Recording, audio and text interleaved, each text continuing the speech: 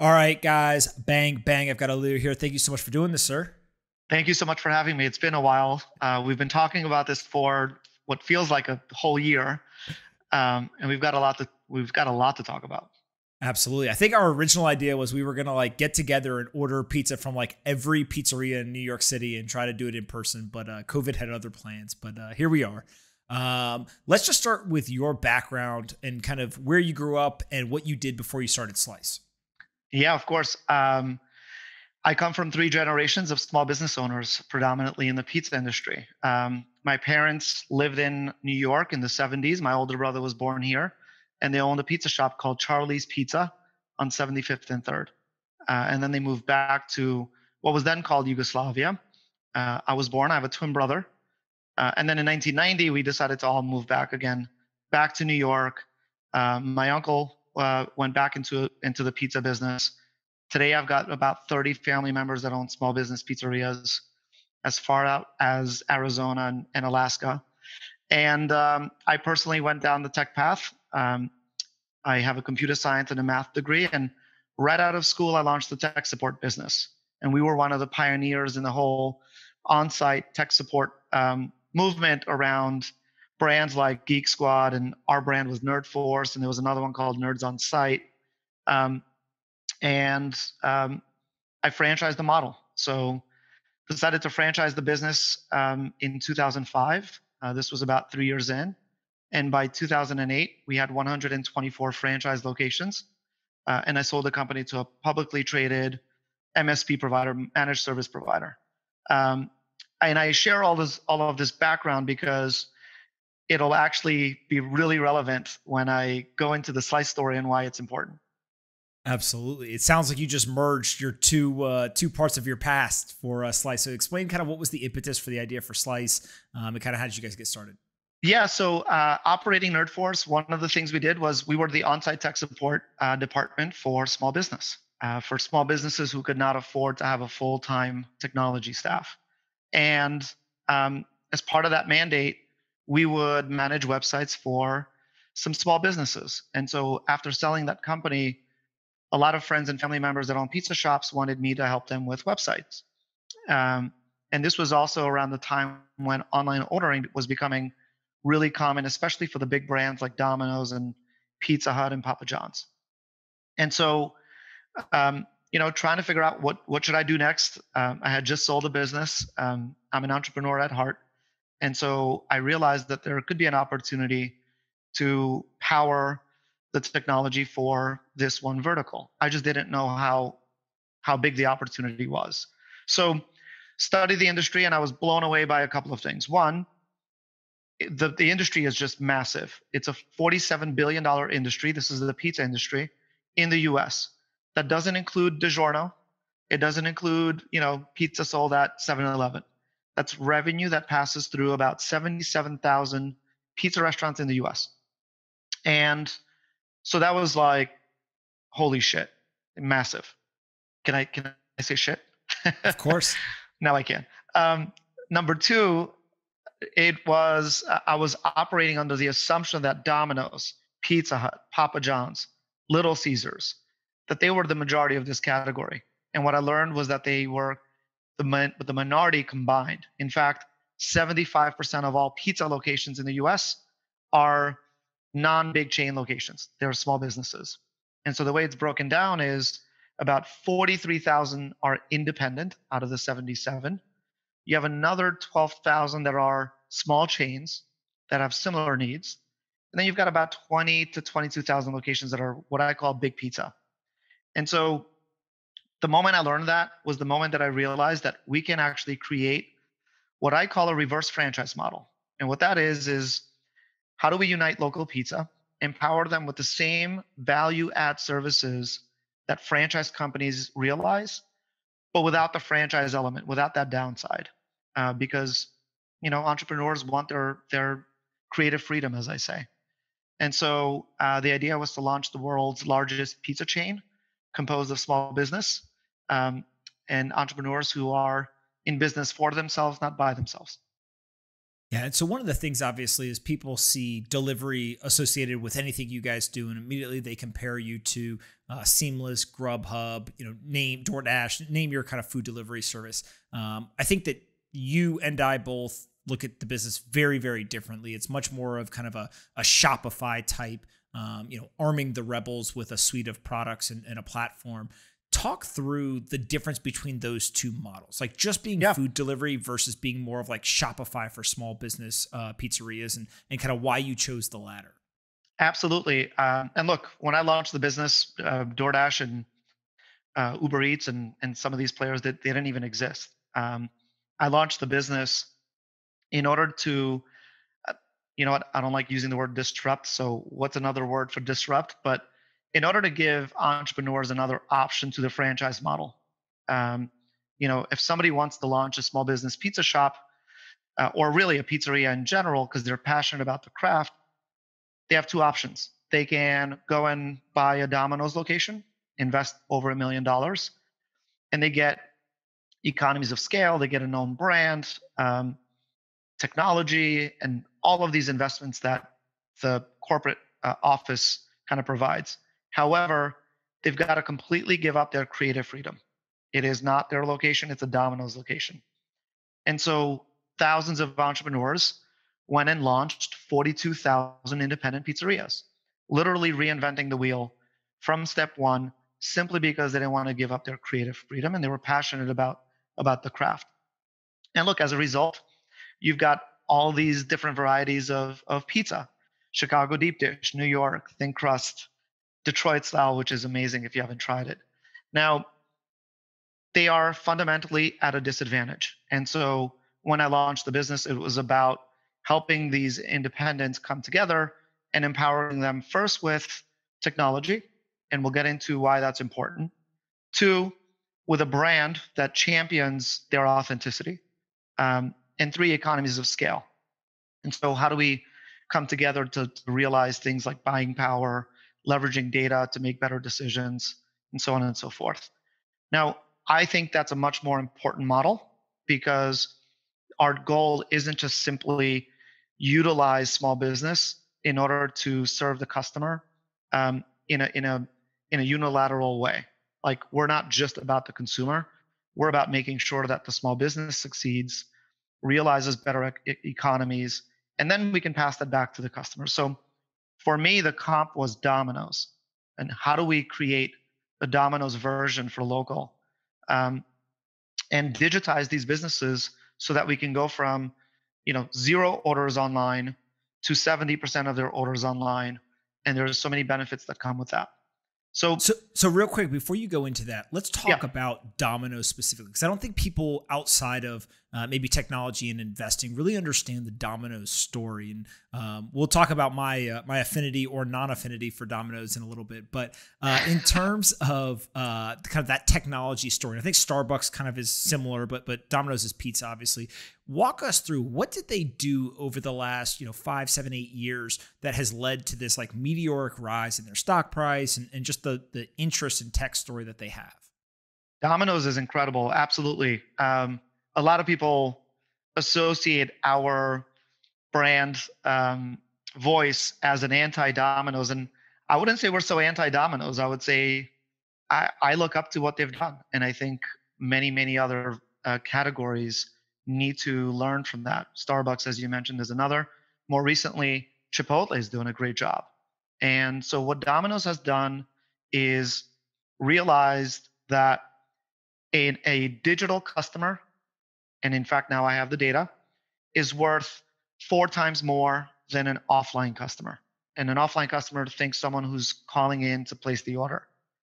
Okay, why is that important? And why is that value there? An online customer is ordering on average 30% more food each time they order.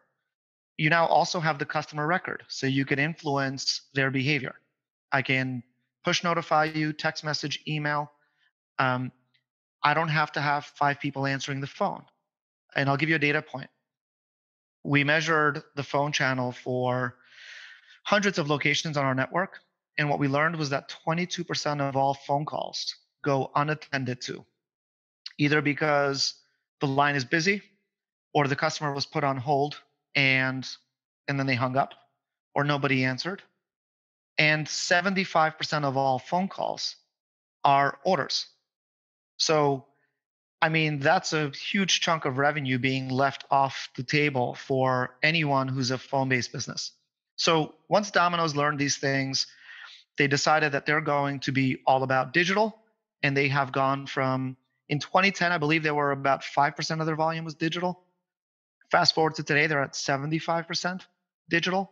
And that's created some amazing efficiencies in their model. Primarily, better pricing for the consumer.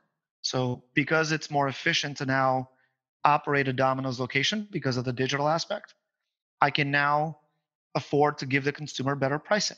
So, Domino's hasn't raised their prices in 12 years. And that's just plain, economics. And we're playing in a category that is very value centric. Yes, you and I can debate the best pizza in New York, but for most of the country, household income is about $48,000 a year. Pizza is their night out in. That's the way they feed their family. And Domino's is a very affordable option. Compare that to small businesses who have now flocked to the DoorDash and Uber Eats and Grubhubs of the world in order to solve for this digital gap.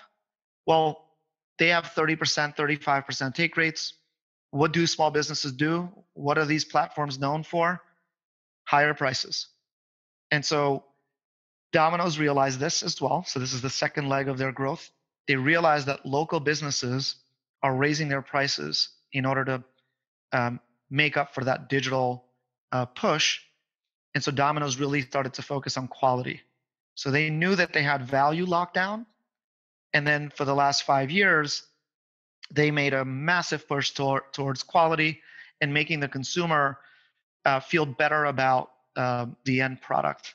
So the combination of that plus price, and really all led by digital, is why Domino's has outperformed Google in terms of the public markets in the last 10 years.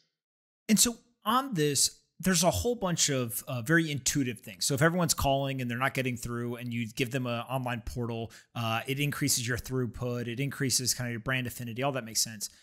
What is the part about like the tracker, right? And being able to get information almost passively? Because to me, that feels almost like a nice to have. But when I talk to people about Domino's and online ordering and all this stuff, they actually bring it up way more than I would think, right? The ability to see like, where is it in the process? Has it actually left yet or has it not? And you're starting to see this in like the actual food delivery apps now. So is that something that maybe is counterintuitive? Like the level of information that is available even after you've placed the order is important? Or is that just, I'm talking to some weird friends and actually doesn't resonate as much? No, it's definitely really important. And look, I would say we're a little bit behind in this area, and we're investing heavily to make sure that we create the tracker version for local.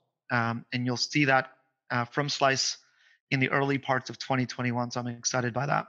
I think the reason why that's super important for Domino's, and it has been a massive unlock, is because we've learned that pizza as a behavior nationwide is a last minute decision. And it's the safest, most consistent last minute decision that families make or individuals make when they place an order. And because it's a last minute decision, there's usually some chaos in the background. By chaos, I mean kids crying, guests are waiting for the food. It's a very event based industry. So, sporting events, the Oscars, I don't know, the Bachelorette premiere.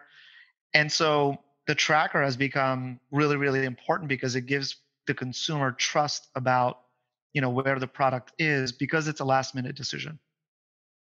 Got it. And so let's talk about Slice in terms of you saw all of this playing out over the last decade or so. What are the parts of the Domino's kind of technology story that you feel like really align with what you guys are doing for small businesses? And then maybe where are the differences in the model they've pursued versus what you're pursuing? Yeah, look, I would say what really drove the Domino's flywheel was their CEO at the time, and this didn't feel like a valuable initiative, but their CEO was the first one out of all major brands to make the call and say that the point of sale system has to be consistent in every single location. So Domino's launched something they call Pulse. Pulse is their operating system inside the stores and also connected with their centralized call centers and their operating team. And so the moment that they plugged in the same and consistent point of sale solution across all of their locations, they can now build on top of that network wide consumer facing initiatives. So think Domino's Rewards. Well, it's honored regardless of which Domino's you shop in, right? And it's rewarding you for behavior regardless of which location inside Domino's network that you buy from. That's not, you cannot deliver on a promise like that, on that kind of value, if all those locations aren't on the same tech stack.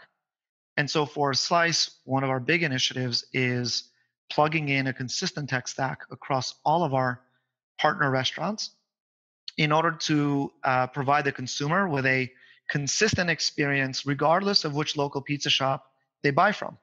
Now, the end product is going to be authentic and unique and different, and we can still debate who's got the best pizza, but I no longer have to have anxiety about what experience I'm going to get if I'm ordering from Joe's or John's of Bleecker or any other pizzeria. And so I would say that's just a massive investment, but it's an important one. The areas where I think we're obviously not going to invest in is trying to commoditize the product. A lot of people ask, well, why would Slice be this reverse franchise if you can't control the end product? I think we should celebrate that. I don't want to control the end product. That's why entrepreneurs go in business. And I want to make sure that we can have those debates about who's got the best pizza for a long time.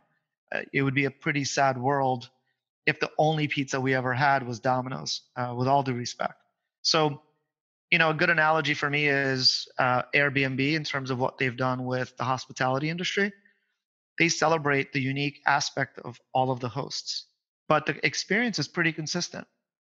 So I would say that's another model that I look up to. But again, the area we're not going to touch is the end product, the food.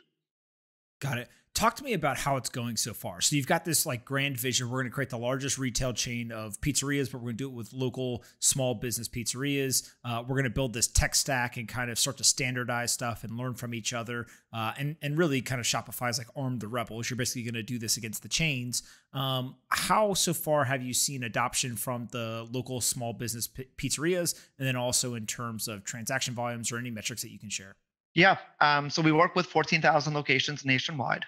Now these locations are on at a different part in the journey, because we think of this as a journey that we have to guide them towards in order to realize that full vision. The reality is that small businesses have no reason to trust us from day one. So we've got a network of 14,000 locations. Some are just listed on our marketplace where they're getting order volume and sort of that light version of technology. And then some are now graduating to what we call direct, where we're managing all of their online presence. And then the last tier, which I'm most excited about, is Project by Slice. I think you've seen some of these things on Twitter. This is where we take on all of the responsibility of the Pizzeria's brand, both physically and digitally.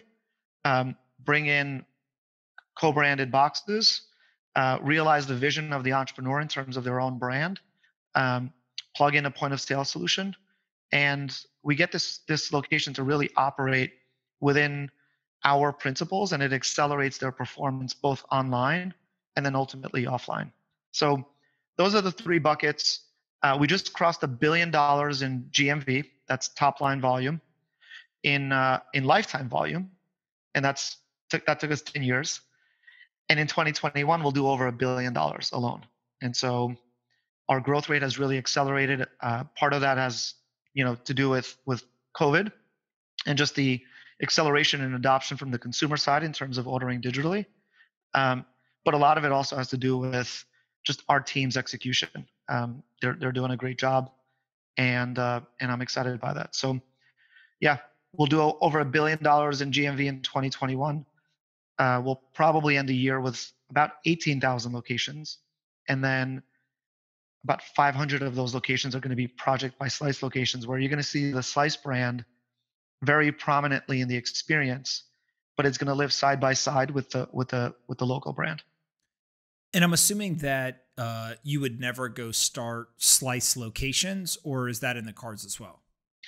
No, we would never start Slice locations where we own the location outright and it's like Slice branded. No. But what we are doing is helping entrepreneurs launch their own business. I fundamentally believe that post COVID, we're going to see one of the greatest renaissances in local business that we've ever seen. And one of my partners in my business, our investor Jeff Richards, who's been on your show, shares this sentiment.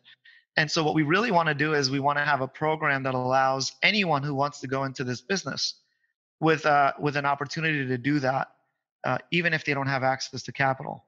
So we're going to be launching new locations with new founders.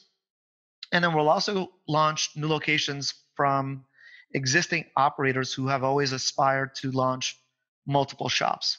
So I'll give you an example. One of our best partners is Billy's Pizzeria in Crown Heights, Brooklyn. They would love to have a second location. We're gonna help them realize that vision.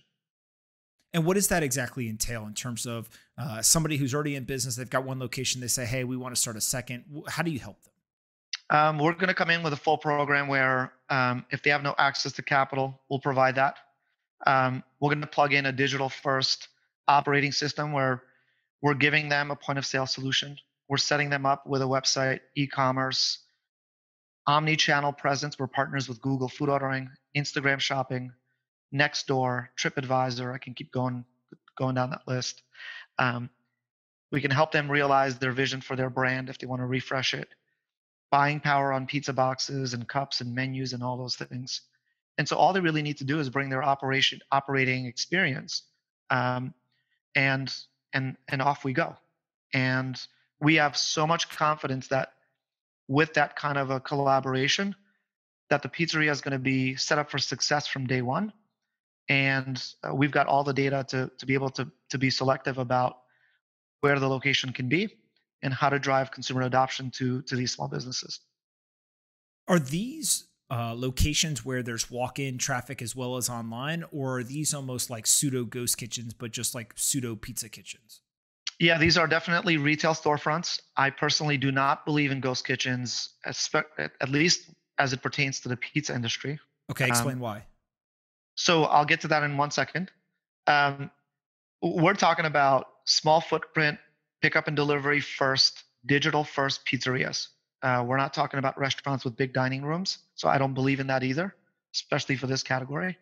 And so the reason why I don't believe in ghost kitchens for this space is because there's already enough kitchens. In fact, every single month we see about 100 to 200 locations just going out of business on Slice. And these are already built kitchens that somebody can access. There's also, again, 42,000 independent kitchens, pizzeria kitchens in the US. I wouldn't say kitchen capacity is the issue. And I wouldn't say that a pizzeria is not accessible to the consumer. There's actually a pizzeria in basically every neighborhood in the country. And so going and investing in kitchens is, I think, just the wrong approach. Going to why I don't believe in ghost kitchens in general, I think that's a proposition that's been really communicated well by third-party delivery aggregators in order to justify 30% take rates. So here's the argument. Oh, your business can't sustain the 30% take rate? Cool. How about you open a ghost kitchen so that you don't have to spend as much on real estate, and therefore you can afford 30% take rate, where the third party is not giving anything and the local entrepreneur is giving up everything. In fact, they're just, in essence, at that point, buying a job. And so I believe that the value that's being left off the table from a real estate storefront, where hyper locally the consumer is going to be aware of your brand, they can walk in. Pickup is a big deal. Like, just because delivery is available doesn't mean every consumer wants delivery. A lot of consumers prefer pickup. And sort of that the brand equity that can be built with a retail storefront, It's just that value is much greater than going into a ghost kitchen. Now, again, it may make sense for some big restaurant brand that just wants to be pickup and delivery first and wants to test out a new territory, by all means. But if you're in the pizzeria business and you're going into the ghost kitchen, sort of side of the industry, I believe you're leaving way too much value on the table and you're selling yourself short. Got it. And so obviously a lot of these operators of small businesses, both industry agnostic and in the pizzeria space, have really struggled this year, right? We've got kind of a public health crisis. We've got an economic crisis. We've got governments who can't seem to make up their mind in terms of you can open, you can do outdoor dining, you can do indoor dining. Now you can't do indoor dining. Literally, I couldn't tell you what majority of major cities, what their rules are right now, because it's just been changed so many times. How are entrepreneurs surviving, right? Like, let's just start there with just survival. So not thriving, not, going to make enough money this year to go on vacation. Just literally, how are they venting the fact that they could possibly shut down? Man, it's well, look, most are not. When I look at outside of the pizza space, even within our network, we've got a bunch of partners who aren't your traditional pizzeria. They're more of a restaurant. I mean, it's impossible. It's impossible to survive. What I'm seeing is these locations being super creative. Look, I'll summarize it as just pure grit.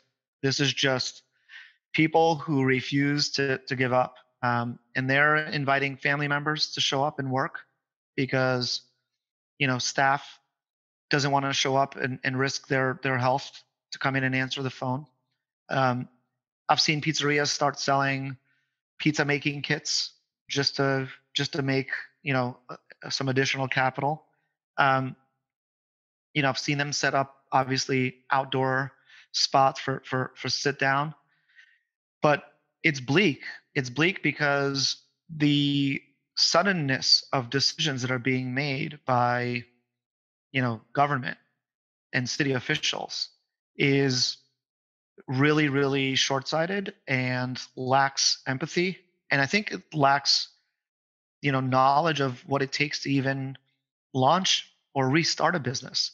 I would argue we did more damage in New York by allowing restaurants to open for indoor dining partially, only to close them as of today, than just letting them not open at all until things were in the clear. Why? Because the investment of bringing things back and being able to open partially is massive. It's no different than opening fully. And so to do that and then only go back and say, okay, now you have to close. Well, what happens to, and by the way, not even giving, some leeway, not even giving a warning, just kind of like 5 days before saying, okay, you're closed. Well, what happens to all the inventory that they bought? What about all the staff that they hired with the promise that things are only going to get better? What about rent? And it's wild. In some cases, again, with Slice, we feel a little bit fortunate because takeout and delivery first pizza restaurants have done pretty well, and they've put themselves at risk, but they have succeeded in a lot of ways. But I mean, I would say that's the minority in the space. It's just it's wild. And in New York City, it feels like pizzerias, for the most part, there's some exceptions, but for the most part, didn't really participate in what I'll call like outdoor dining only, right? Many of these places are kind of walk-in, pickup, or delivery. And so was that a positive or a negative aspect? Because many restaurants, they felt, hey, at least we can get some revenue in the door. We can serve people outside, especially when it was a little bit warmer. Since pizzerias didn't have that, was it maybe the business was unchanged because they were doing, okay with the delivery and pickup, or how did that kind of play out? Yeah, I would say the demand in pickup and delivery definitely outweighed the loss in just random walk-in traffic, and a lot of that was really subsidized by pickup and curbside pickup. So what we saw was a massive lift in pickup volume. In a really cool way, we also saw a huge bump up in tipping for pickup orders, which traditionally doesn't happen. In fact, there was a moment in time where tips for pickup orders were greater than delivery orders, which was fascinating. Um, and then also much higher AOVs. So by AOV, I mean average order volume. I have to remember I'm not speaking internally. Um, and so as consumers shifted to digital, they ordered a lot more food.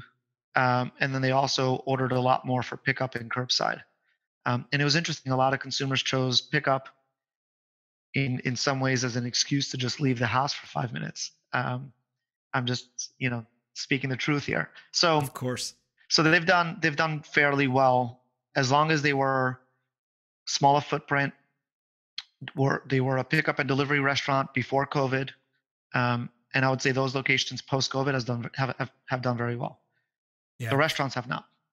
And so, as you kind of think through this, is this a situation where you had a lot of small business owners who were saying, "Hey, look, I'm not having people walk in. I know that I can get orders online. I know I can get delivery," and they kind of are sitting around saying, "I need to improve at this," and so Slice becomes a great option. It's kind of like people sitting at home, and all of a sudden, restoring homes and improving homes exploded because everyone was just looking around saying, like, "Oh, I need to fix that door. I need to paint that wall."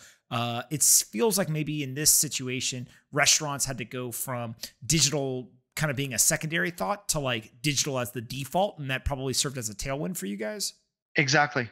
Absolutely. This is the first time ever in the last 10 years that I've operated this business where the number one priority for most small businesses is digital.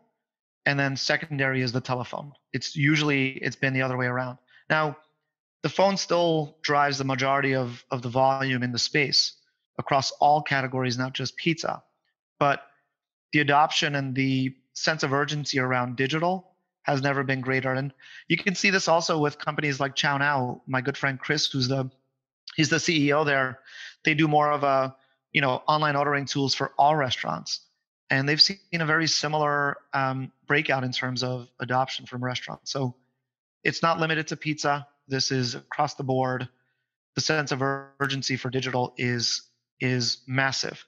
Now, I will say, for some restaurants, unfortunately, it's a false promise because digital isn't going to subsidize $10,000 in rent if you have a big footprint, if you've got a big dining room, or if your restaurant was in like corporate heavy locations, let's call it Midtown Manhattan.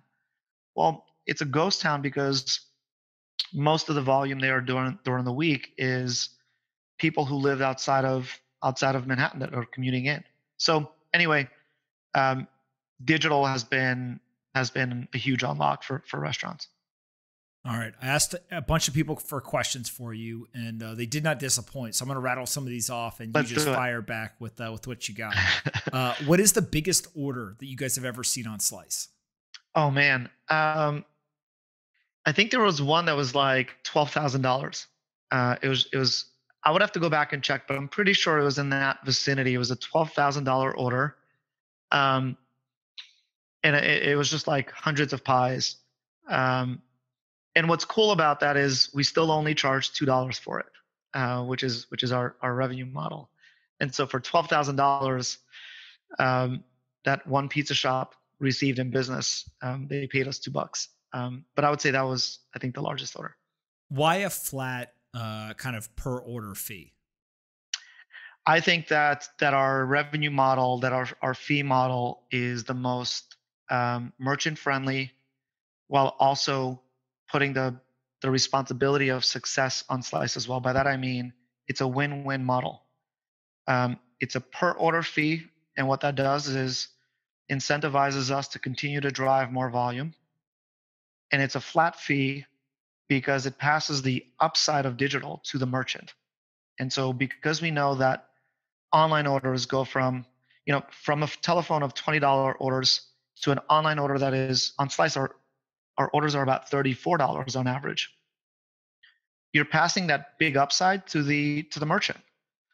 Now, if it was a percentage based fee, then with higher order values, we're also getting more revenue. But I wanted to cap it so that they can realize that digital is their most valuable channel, and Slice isn't a tax on that. Yeah, that makes a lot of sense. Who's the most frequent user? I hope it's one of our board members. No, I would say aside from Jeff Richards, who places orders for his family, he's got 4 kids. The most frequent, board member in terms of users. I think the last time I checked is there's a person in Boston who has ordered a large pie and chicken fingers every single day for the last 4 years. I mean, every day. I'm not even making that up. To the point where someone internally was just like, can we send a paramedic just to like make sure they're okay? But literally every day, a large pie and chicken fingers for 4 years. That is incredible. Have you talked to them? Have you sent them a thank you? Anything?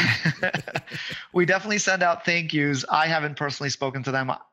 I'll be honest, like part of me is just like, I don't want to cross that privacy issue, but or line. But yeah, look, we're in a business where it's a highly repetitive, highly frequent category. I mean, 94% of Americans have pizza once a month, and it's usually a habit. It's usually like once a week, and so you see that in the usage. But yeah, I love it. Probably the most popular question you get is, "Where's the best pizza?" Don't pick one. Give us a couple of your favorites. So I know this from operating 10 years. What I know is that the best pizza is the one closest to you. It's very simple. It's the one closest to you, because it doesn't matter who's got the best, who doesn't. The reality is we call that your home slice. The one that you grew up with, the one that's like in the corner of your street, that's the best pizza. I can't tell you which one that is. You know that yourself. Which one is your favorite? My favorite is Pizzeria Giove, which is right by me here on Staten Island. It's incredible. Thin crust. It's one of the best pizzas you'll ever have. I also love Lee's Tavern, which is nearby. It's an institution on Staten Island. It's like a bar pie. So there's some really good pizza on Staten Island. Are you throwing pineapples on there? Not for me. Okay, thank you. And there's a whole debate about pineapple. Does it belong on a pizza? And the beauty of the pizza debate is that it works for somebody, and that's special, right? That's awesome. It's the one place where you can have it, however you like it. And so if you like pineapples on your pizza, by all means, but don't expect me to try it.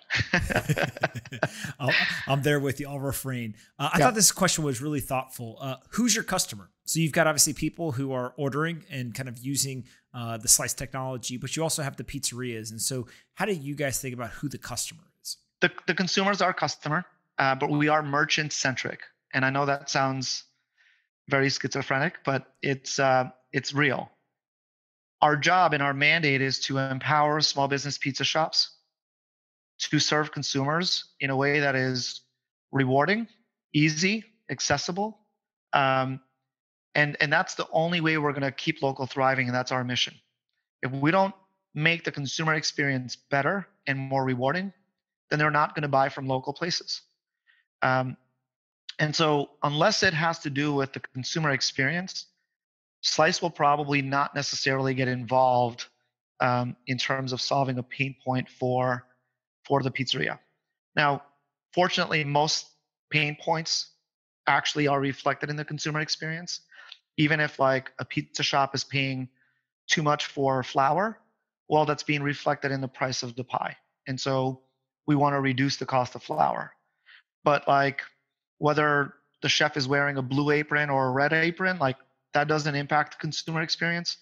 And those are not problems we think about. But we're a consumer business. Got it. How important is the water?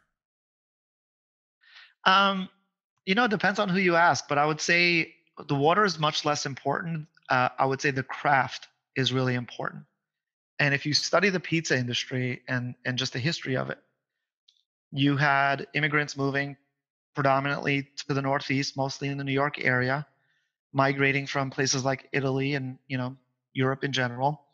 And this is where that craft originally landed from Europe. And and so as a result, regionally, I would say the Northeast has the best pizza. But you have great pizza in Connecticut, you have great pizza in Vermont, you have great pizza in New Jersey. So it's clearly not the New York water. Um, and now you're starting to see some great pizza in like New York transplant locations like South Florida, Phoenix, Arizona, a little bit now in LA. But really, the reason why, a lot of places around the country you don't find the great pizza that exists in New York is simply that the craft hasn't really transplanted to those locations. We want to do something about that. Um, my vision is to launch Slice University and to really use and leverage technology and digital to help entrepreneurs learn how to make better pizza no matter where they are in the country. So, are you Albanian, Yugoslavian? How do you think of yourself? And now I basically ask people, how do they think of themselves? Because I realize that sometimes the truth and what they identify with is completely different. But which direction do you go? You're welcome to the Balkans. So I'm Albanian. So my name Ilir is probably the most Albanian name um, anyone will ever read. It's like if your name is Vito, like you're Italian. There's no question. So that's kind of what my name is like in Albanian. But I was born in what was then called Yugoslavia, so ethnic Albanian from Yugoslavia. And then since I was born, Yugoslavia broke up into a number of different countries, and Macedonia was the southernmost, call it state. And so my family was from Macedonia. But it's Got it. literally on the border of Macedonia and Albania. Okay, so you threw me off earlier when you said Yugoslavia, but everyone online was saying that you are obviously Albanian. Look at your name, so that makes sense. Exactly. One of the questions was, "What's the most Albanian thing about you?" So you can't use your name, but what is the next most Albanian thing about you? It's my name. um, and the fact that I'm in the pizza industry. I think it's a really, maybe for some people it's a known fact, but Albanians are incredibly well represented in the pizza industry. Um, and so, aside from my name, the fact that I'm in the pizza industry makes me incredibly Albanian. And so I want to finish up where we started, which is you said 30 family members Yeah. are in the small business pizzeria kind of industry.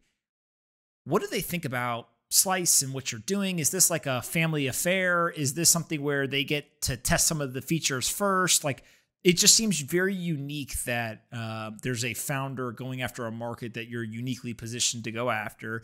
And it's not like, oh, you just were in the pizza business or your father was in the pizza business.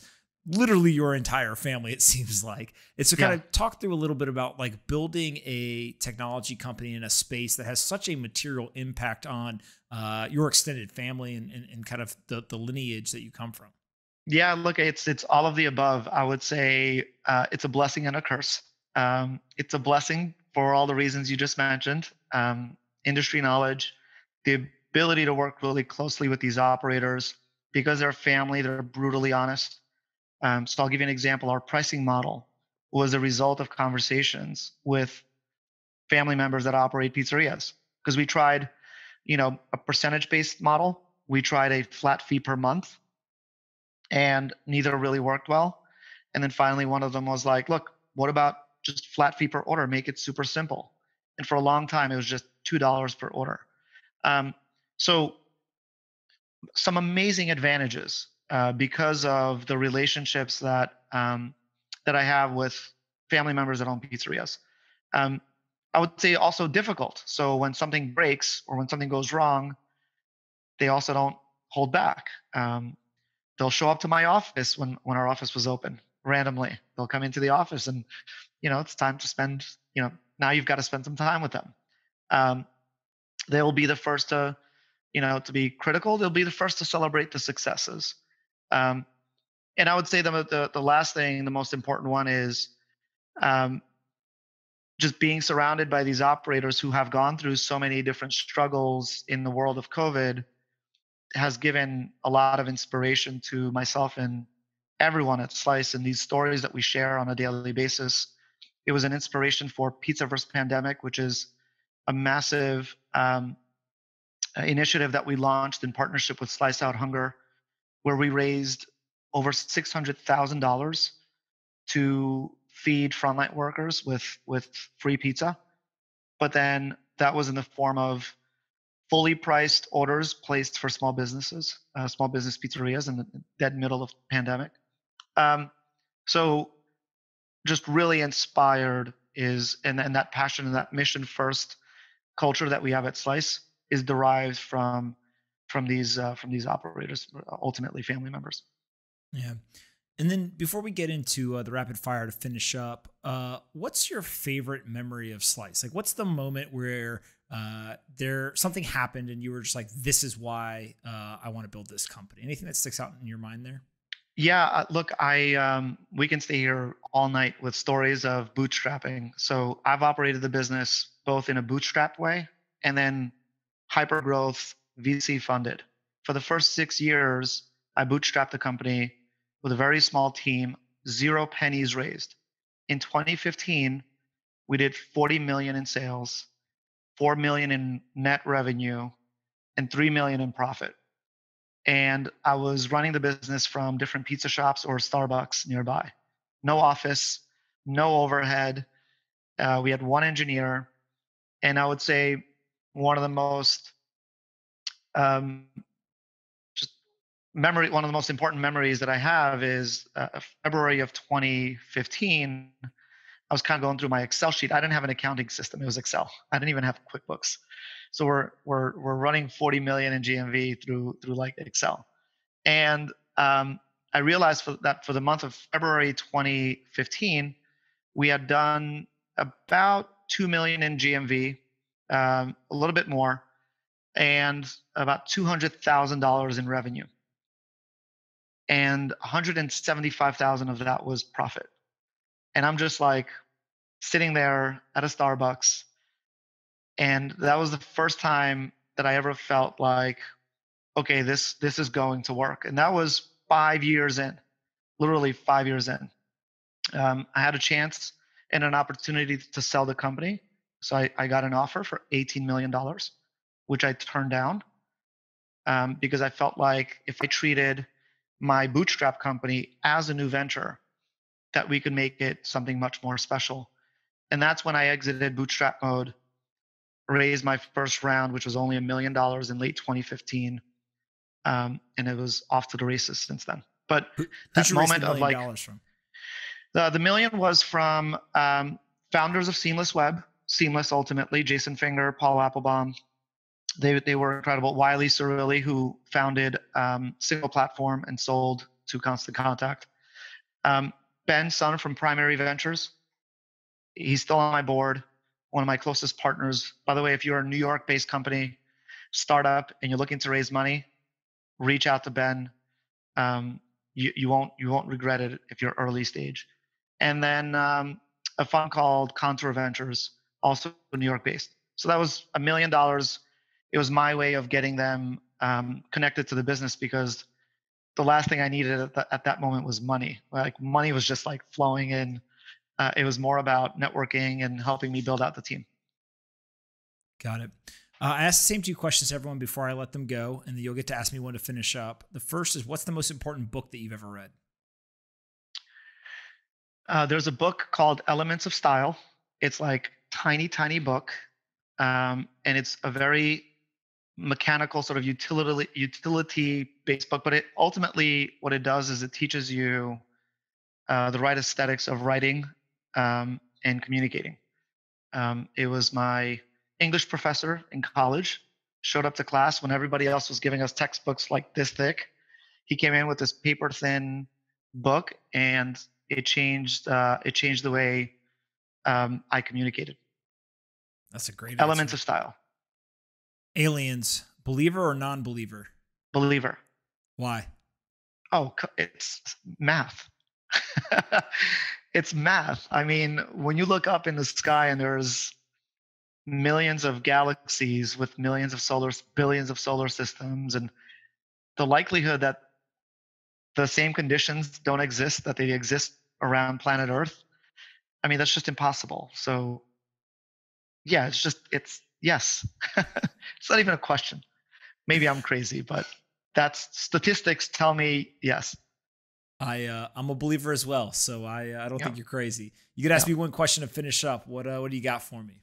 I mean, the big question is what's up with Domino's? Come on, you're like, I what is knew it going was on? coming. All right. Yeah. I don't even like Domino's that much. That's the crazy part. Here's the craziest part of this whole thing. So I will finally admit this because everyone's going to listen to it. Uh, I used to order Domino's, not because of the pizza, because they had the cheesy bread. Cheesy bread was really good, and you knew what you were going to get. It's super unhealthy, right? It's like basically you're like giving yourself a heart attack by eating it. And so I ordered it one time, I tweeted it, ordered it a second time, tweeted it, and then I didn't do it the next weekend. And somebody tweeted at me and was like, dude, where's the Domino's? And so I was like, oh, well, I've got to get Domino's. So I did a third time, a fourth time. And then after like 4 or 5 times, it just became this thing. And I almost felt guilty, like not doing it because everyone was like waiting for the Domino's picture. And so obviously I live in New York City. There's a way better pizza than Domino's. I still think Domino's is underrated for what people think it is, right? I Like agree. like having like a chain, you think that it's just cardboard, whatever. Like it is actually pretty good pizza for a chain. But when you've got, Joe's or Bleecker Street and like all these kind of world famous pizzerias, it's pretty hard to compare those to Domino's. So I've been thinking like maybe I should just wean myself off the requirement for Domino's and instead just say, hey, look, every Saturday we'll get pizza. But there's Slice Saturdays. dude, there was people for a long time who thought like I was just loaded up on like Domino's stock or something. And they kept asking me like, how much Domino's stock do you own? I was like, I don't own any Domino's stock. But at some point I was just like, yeah, this is getting out of hand here. Maybe I should start I, ordering other stuff. I will say on Twitter, yeah, I don't know if it's Domino's related, but I will say that if anyone tweets about pizza, Bitcoin, or politics, just expect a massive audience. And Yeah. so you combine two out of those three, and that's what you get. Yeah. Oh, do you guys accept Bitcoin? That's the other thing people wanted me to ask you. No, we actually just had a hackathon, and one of our engineers built the capability, and Ah. so we'll be able to accept Bitcoin for pizza.